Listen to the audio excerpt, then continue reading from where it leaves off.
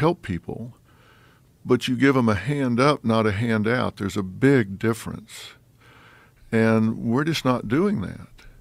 You've got to require people to do everything they can do to help themselves, so they, again, observe themselves doing more and more, and they have pride in what they achieve and what they accomplish. And we've gotten away from that. We're not doing that. But it seems like, especially when you're talking about like the homeless population, you would need so many people to work with those people, because you're talking about a psychological shift, a way of viewing the world with discipline and accountability, that you're not going to just get people to adopt on their own. I mean, very few people will. Most people will do the very least that they have to do.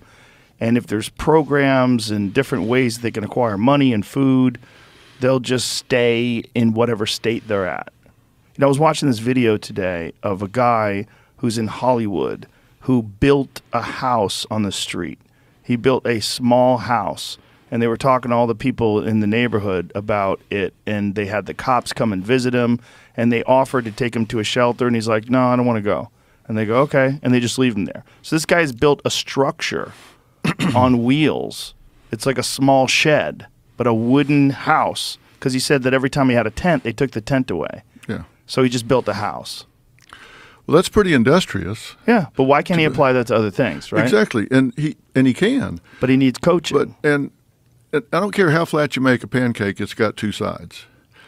And the side where he says, I don't want to go to a shelter, if you go to a shelter, what do you do with all your stuff? Because there's nowhere inside that shelter to take all of your stuff. And he has things. And he might have an animal. And that animal he's attached to, and you can't take that animal in the shelter. And you can't take your things in the shelter. And if you can't take your animal and your things in the shelter, they're not going to go. And if they leave their things on the street, they'll be gone when they come out the next morning. So a shelter's not always the answer. So you got to have empathy for those people.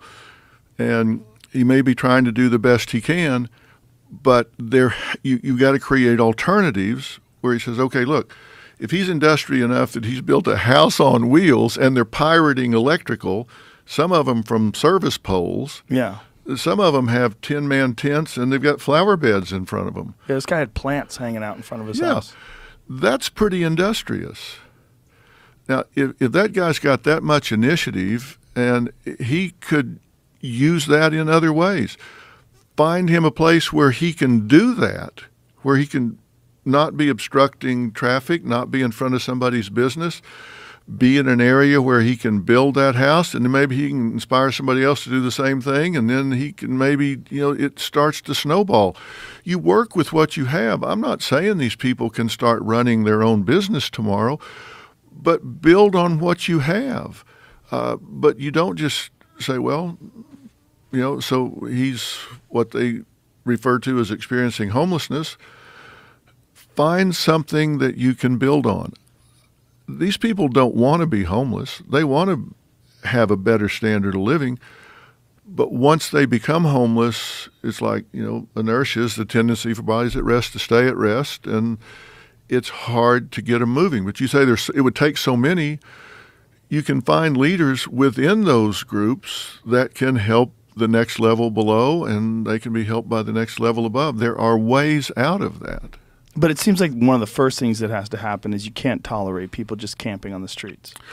Just like you can't tolerate people littering, because it's not much difference. You're interfering with all the other people that are following society's rules. And society's rules are there to preserve everybody and keep the world cleaner and a better place. So as soon as you allow someone to violate those rules because they're down and out, and then you have more, and then they compound, and then you have thousands of tents. Now you have a problem that's almost insurmountable.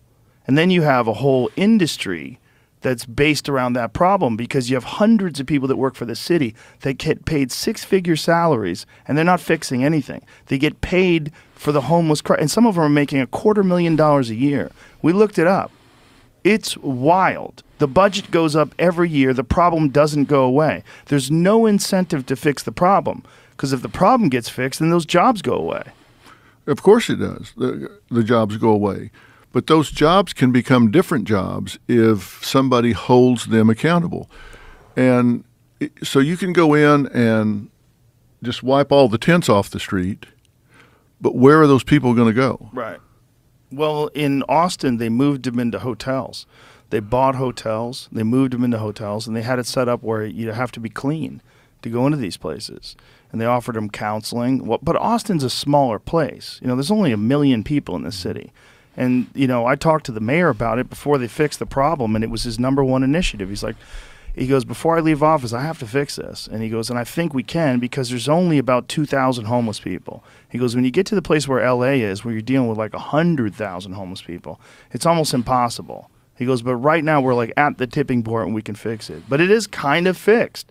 There's still some homeless people, but if you go around Austin, you don't see the tents here that you see in L.A. Well, is that out of sight, out of mind, or is somebody going to those people in the hotels and trying to get them to be self-sufficient? I mean, you can hide the problem or you can fix the problem, and you got to find a way to fix the problem. You've got to get these people doing everything they can do to become self-sufficient. I mean, that's the dignity they're looking for, and we're not helping them to do it if we're just taking them out of sight. But don't you think there's a massive amount of energy and effort that has to be taken for each individual to change the way they view the world, to acquire discipline, to acquire initiative, to clean their act up, to stop doing meth and heroin and try to get their life to a place where they're living a meaningful, rewarding life. I mean, how many people struggle with that on a daily basis? You need coaching and counseling, and you need slow, incremental steps towards acquiring a self-sufficient mentality. That's a very, very difficult thing to get people to accept en masse. It is. And the problem that I see with the approach to it now is the exit ramps out of that life are not aggressively enough. They're not being pursued aggressively enough. It's just like, all right, what are we going to do with these people today? Let's put them in a camping area. Let's put them in a hotel. Let's get them off the street, or let's get rid of the rules that say they can't camp.